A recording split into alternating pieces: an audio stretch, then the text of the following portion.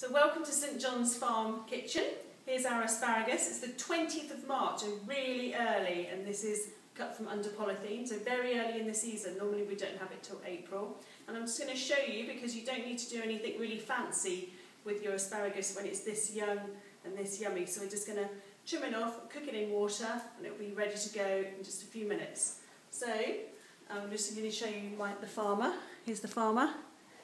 That's me. That's Tom the farmer. He cut the asparagus and he grows it. And I want to eat some.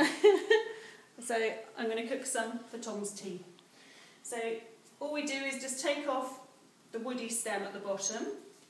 So chop off the butts. If you're really good, you can hang on to the butts and have those for soup later. So all nice the same size. We've got some water boiling here.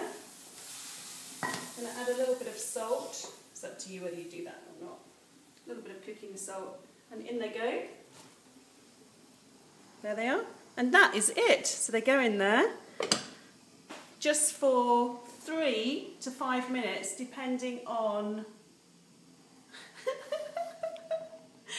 3 to 5 minutes, depending on the thickness. So if they're really chunky, they might need 5 or 6 minutes. But just 3 minutes for young tender asparagus. Really, it's just so you can get your fork through the base of the stem. Once the fork comes out clean, they're good to go. Then you can make your hollandaise. But today, keep it nice and simple. All you need is a little bit of butter, maybe a little bit of salt.